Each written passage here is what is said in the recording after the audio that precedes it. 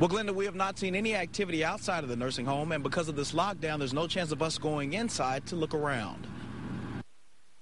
No one going in, no one coming out of the Boulevard Health Center in Rochester Hills tonight. The nursing home took this measure in an attempt to control a reported viral outbreak.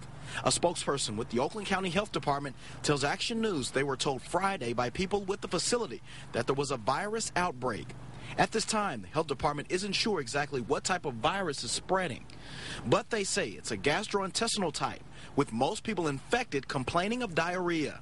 A spokesperson with the health department says this type of illness is going around right now, and they commend the staff here for notifying the health department and going forward with the lockdown in an effort to prevent the virus from spreading.